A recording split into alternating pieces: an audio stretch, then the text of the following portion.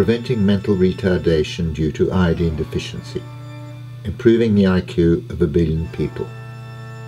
Basil Hetzel, physician, scientist, entrepreneur, colleague, and educator. Dedicated by the 2005 Adelaide Festival of Ideas, Prior Chancellor of the University of South Australia and Lieutenant Governor of South Australia. He first visited the highlands of PNG in 1964 to see if goiter and cretinism were due to iodine deficiency. Tests on urine and blood showed severe iodine deficiency, corrected by iodized oil injection. A later controlled trial over 4 years was carried out with the PNG Department of Health. This revealed cretinism was prevented by iodized oil injections prior to pregnancy.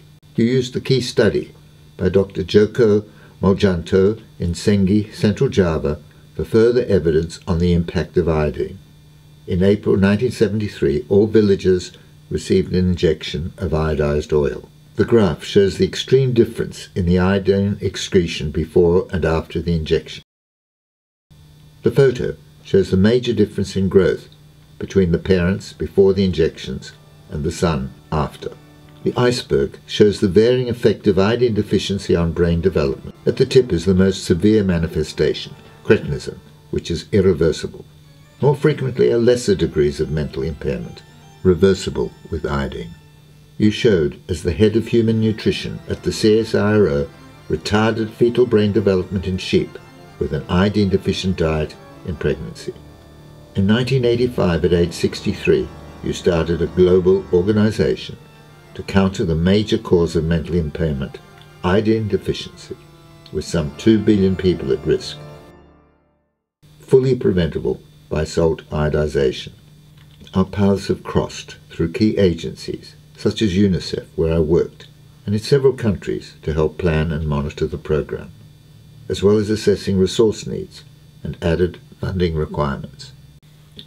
Your wheel model shows the need to present the problem not only for assessment and presentation, but planning, political will, implementation, and evaluation. The first step assesses the extent of the problem. 2.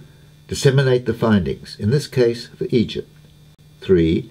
The Global Board develops a plan of action with 130 countries. 4. Community groundswell for political decision leads to action. 5. Implementing the program with education and training. And 6. Evaluation, which includes coverage of salt iodization at household level.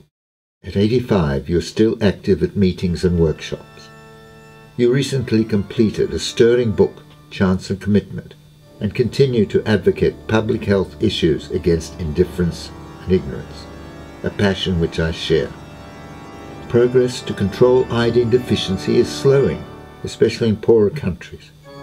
Why should up to 1 billion people be still at risk of iodine lack and mental impairment? Can the momentum be restored? Yes, by further community education efforts, supported by increasing availability of iodized salt. Why was this film made? Human stories in film help communicate public health concerns.